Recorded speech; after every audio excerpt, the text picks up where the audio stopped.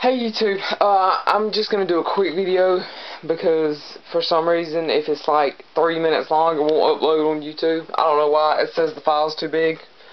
But anyway, I want to show you just a couple of Harry Potter stuff that I have in my room.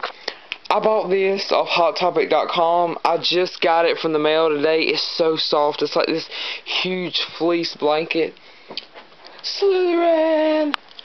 There's Slytherin. There's my house. There's Ivy's house. There's Weasley's house. And Hermione, I guess.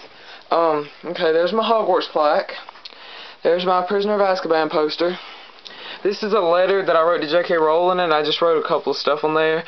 Slytherin, screw math, take potions. J.K. Rowling, my hero. Voldy is our king. And I got the idea from the Goblet of Fire when the Weasleys sent Harry a letter and they put all them stamps on it. Just got that idea.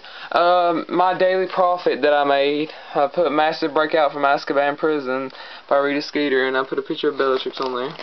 She's awesome. These are my bookmarks that I got when I bought the DVD at Walmart. Weasley, you got the same. There's some book covers. My Alvins thing, I was going to show y'all. My Alvins wand certificate for my wand from Alvins.